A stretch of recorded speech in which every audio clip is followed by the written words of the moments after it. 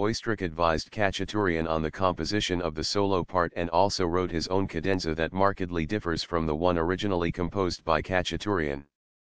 The concerto was initially well received and awarded the Stalin Prize for Arts in 1941.